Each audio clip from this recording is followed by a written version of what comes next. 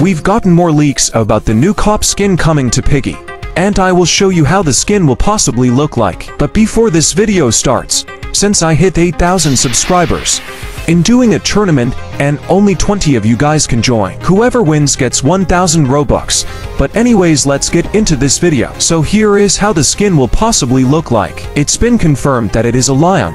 There are two styles for this skin. I prefer the blue one, since it looks more like a police officer. Also, Mini Toon might be two skins for this collaboration, or start a new season for this. If we do get to skins, the other skin should be an infected prisoner, since we are already getting this lion police skin. What do you guys think about this? Should Mini Toon give us another skin, or make a new season for this collaboration? Let me know in comments down below. Before I end this video, let me give you my theory of how we will unlock this skin. I believe we will need to play the station map. We will probably check the police car that crashed into the wall, and maybe the lion skin will be in there and we will need to shoot it. That's just what I think.